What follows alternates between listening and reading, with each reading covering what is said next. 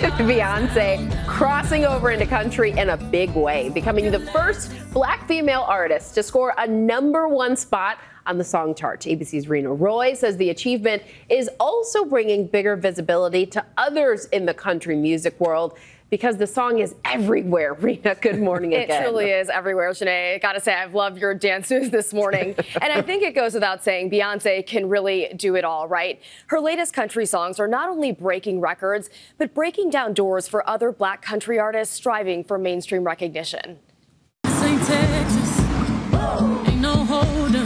This morning, Queen Bee adding another jewel to her crown, making history yet again with her new country hit. 16 carriages driving away. Becoming the first black woman ever to top Billboard's Hot Country Music chart.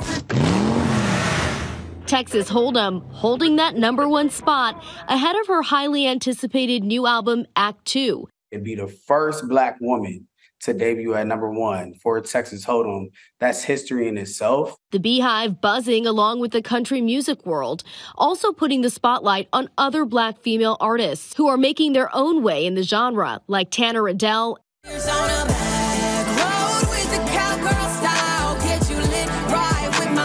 and Mickey Guyton. Country music also looks like this. Writing, I'm grateful that Beyonce has expanded this conversation, and now so many amazing artists are getting the shine they deserve. Beyonce isn't the only black artist tapping into that country genre, and it's good that this is a conversation. This is something that's really gonna open the doors for like new country artists that might be watching this. And it comes after this surprise Grammys performance with Luke Combs and Tracy Chapman. I'd always hope for better. Her classic hit, Fast Car, immediately skyrocketing in sales and streams more than 3 decades after its debut. Chapman also becoming the first black person to ever win Song of the Year at the Country Music Awards. And guys, none other than Dolly Parton herself gave Beyonce her stamp of approval, saying she's a big fan and cannot wait to hear the album. And look, clearly we can't wait either. Whit's been knee slapping, Janae's been horse riding. I've had this song on repeat. It's a good song. Can't blame us, right? Yes, and the awesome thing about Dolly Parton, she was interviewed once about, I think it was Jolene, and said that she would love to hear Beyonce sing it. Can you imagine? That'd be great. Exactly.